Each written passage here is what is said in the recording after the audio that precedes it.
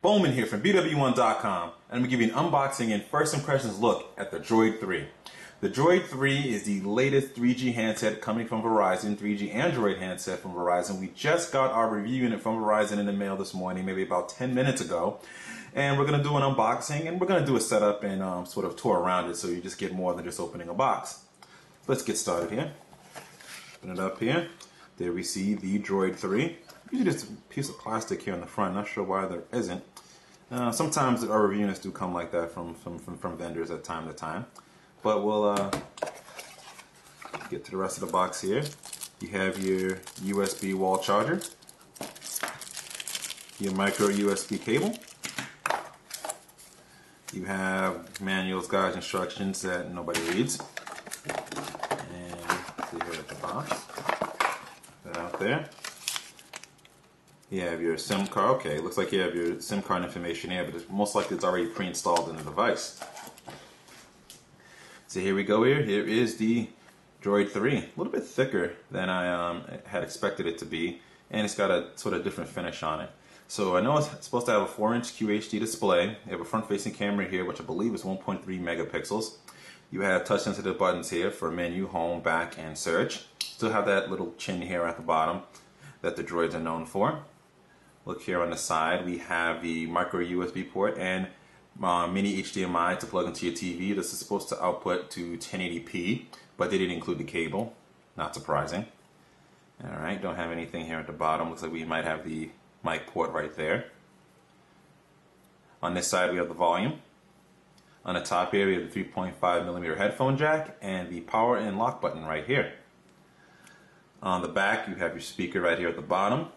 You have this nice little soft finish, which I actually do like. And we have the 8 megapixel camera with 1080p video recording into LED flash. Really interesting there. I kind of like how the camera design, a little bit different from what you see on most Motorola devices. And we slide this up. Alright, so you can see the slide action here. It's a little rough. May have to take some plastic off here. Right here on the back, see if that makes it a little bit smoother. There we go, a little bit better. Probably have to work it in just a little bit there. But it reveals the 5-row QWERTY keyboard, which is actually, looks really nice. You have some separation in keys there too.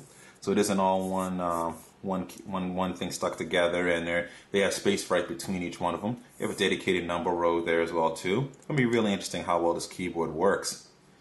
Alright, slide that back. We'll pop open the back here, see if we can get the battery out.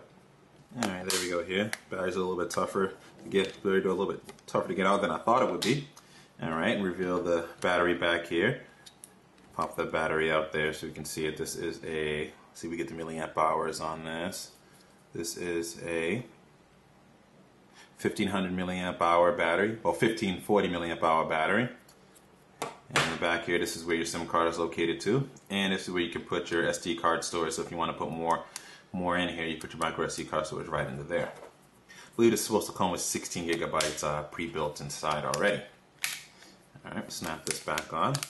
It's a little harder to get this battery door off without having nails, so you might need something to kind of pin it off a little bit. Alright, let's go ahead and power it on here. There we go. It does have internally a 1 gigahertz dual core processor. It's a Texas Instruments processor inside of it. And it's running Android 2.3 Gingerbread with the Motorola Experience, or whatever they want to call it these days. We'll zoom in a little bit here. Take a little bit closer look at the software.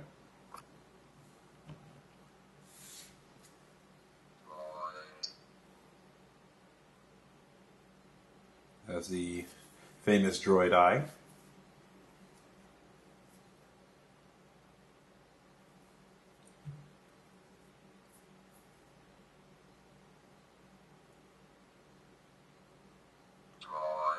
Alright, that's a pretty fast first boot. See here's the lock screen, a little different styling on the numbers and such there. Looks like you have a quick switch to turn to vibrate and turn the sound on and off. Pretty cool there. Nice little feature to have. Swipe open like that. Let's try that again. I didn't see if there was an animation or not. Let's turn it back on, see if there's an animation for it. Oh, okay. So you can see how the whole screen moves like that. And we're right here. Interesting look. Ooh, nice little graphics here. Seems like it kind of rotate out of rotation works there. The apps, Alright, nice. Very nice. A lot more graphical. Very interesting version of MOTOBLUR here. Can't wait to kind of dig into it a little bit more. You have mobile hotspot, which I accidentally hit there. Maybe take a quick look at the camera. Right there. Yeah, that's the camera application there. See if we... Alright, well, we can have it auto tack. Yep. Go on ahead. Alright, we'll just do that a little bit later. Try to open up the camera again here. Go back one.